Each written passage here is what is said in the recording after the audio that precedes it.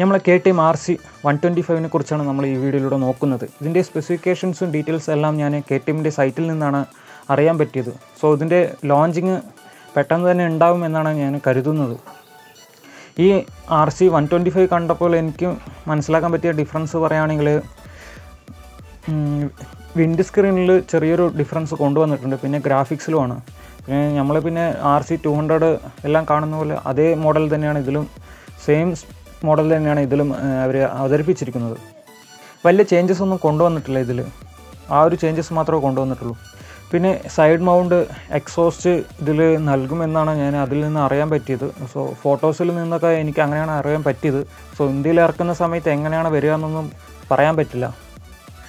So ഇതിൽ wind screen നൽകിയിരിക്കുന്നത് long റൈഡിന് നല്ല ഹെൽപ്ഫുള്ളായിട്ടുള്ളൊരു വിൻഡ് സ്ക്രീന് നൽകിയിരിക്കുന്നു. നമ്മളിപ്പോൾ വിൻഡ് സ്ക്രീന് വലിയതൊക്കെ വാങ്ങി വെക്കാറുണ്ട് RCയിലൊക്കെ. സോ അതേപോലത്തെയാണ് ഇപ്പോൾ KTM ഇതിൽ അവതരിപ്പിച്ചിരിക്കുന്നത്. ഇനി engine സ്പെക്സിൽ കിടക്കുകയാണെങ്കിൽ 124.7cc single cylinder 4 stock liquid cooled fuel injection സിസ്റ്റമാണ്. DOHC എൻജിനാണ് ഇതിൽ KTM പ്രൊവൈഡ് ചെയ്തിരിക്കുന്നത്, അവതരിപ്പിച്ചിരിക്കുന്നത്. ഇതിൽ ഗിയർ ബോക്സ് വന്നിട്ട് 6 സ്പീഡ് ഗിയർ ബോക്സാണ്. 10 ലിറ്ററിൻ്റെ ഫ്യൂൽ ടാങ്കാണ്. പവർ നോക്കുകയാണെങ്കിൽ 15 bhp ആണ്. അത് വന്നിട്ട് 9500 RPMലാണ് വർക്ക് ചെയ്യുന്നത്.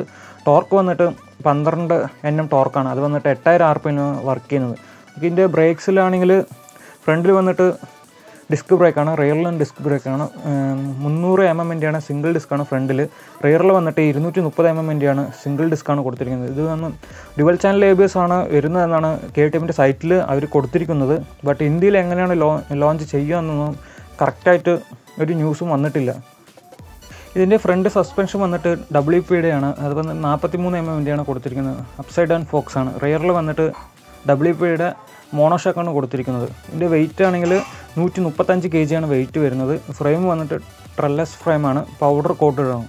സീറ്റ് ഹൈറ്റ് വന്നിട്ട് 820 mm ആണ് സീറ്റ് ഹൈറ്റ്. നമുക്കിതിൻ്റെ ഒരു പ്രൈസ് റേഞ്ച് നോക്കുകയാണെങ്കിൽ 1.40 lakh ആണ് വരുന്നത് എക്സ് ഷോറൂം.